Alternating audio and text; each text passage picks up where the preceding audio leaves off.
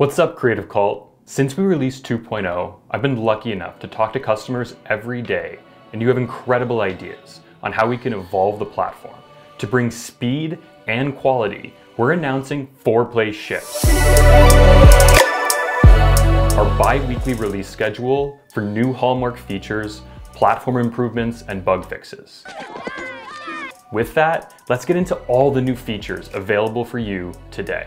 First, our all-new dashboard screen is accessible from the sidebar. At the top, you can manage and keep track of your entire team as a brand or agency. Additionally, you can add your own branding, which will soon be included on all share pages for a co-branded experience.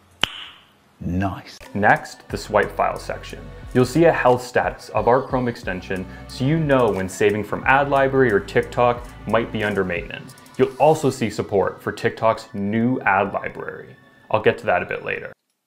We also added a new feature here, starred boards. Similar to starring a Slack channel, this allows you to collect your most used boards for easy access from the dashboard. The boards will also be mirrored on a pinned folder in the sidebar. Below is a portal into discovery to find your next winning ad or unknown competitor. The trending ads carousel is a rotating collection of the most popular ads over the last 7 days. On the right, you'll see your favorited brands along with a badge highlighting new content since you last looked. This is the first step in making discovery more personalized to you.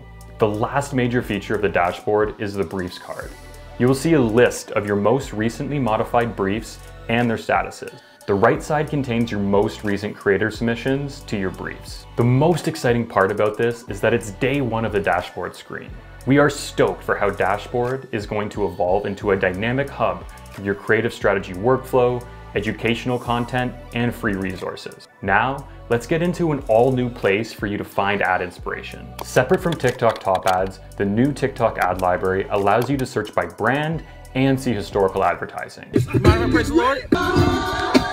This is a mirrored experience to saving from Facebook ad library. With our Chrome extension installed, select a board and click save. This will save the content to Foreplay forever. I want to thank the dev team for getting this out so quickly. Nice job, team. Finally, we have 3 more improvements that impact how you use Foreplay across the entire app, including something so many of you have been asking for, the ability to display ad copy directly in the grid.